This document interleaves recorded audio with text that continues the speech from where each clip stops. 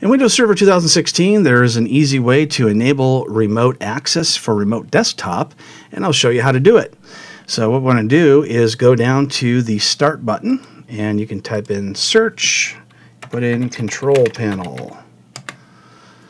And then we're going to go to System. So click on System, and then we see the option for Remote Settings. Let's go ahead and click on that. And we see a tab that says Remote. So by default, it's going to say to not allow remote connections to this computer. We're going to choose to allow it, and then we also have the option to choose just computers running remote desktop at network level authentication.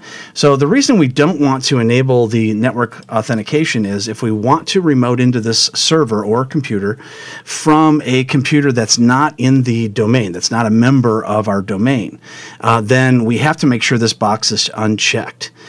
That's because sometimes you have network professionals, IT people, they're not a part of your domain, but they need to get into your server. So if you check this box, that means that they have to be a member of your domain in order for that to work, and we don't want to do that. Let's go ahead and uncheck that.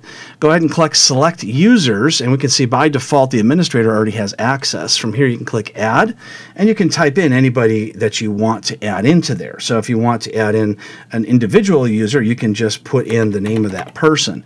If you want to add a group, you can type in, say, domain users, for instance. Click Check Names, click OK, and now we've added access to not only the administrator, but any domain user as well. And when we're done, we can go ahead and click Apply. Now, by default, it's supposed to automatically add in a firewall rule, but it doesn't always work.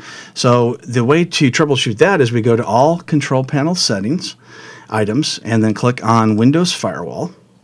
And then we click on Advanced Settings. And then we go to the Inbound Rules, and then click your mouse anywhere on the list there and go ahead and type the letter R, and it'll take you down to the remote area.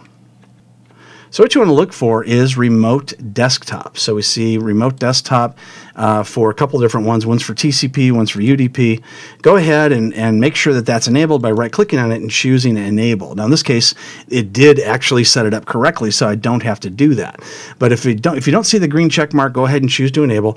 Also go into Properties and go to Advanced and choose to allow to use edge traversal. So that way, if you're in a different subnet trying to get into the server, then you'll still be able to get into it. Because by default, you can only get to it from the same subnet that you're in. So that's how you enable remote desktop in Windows Server 2016.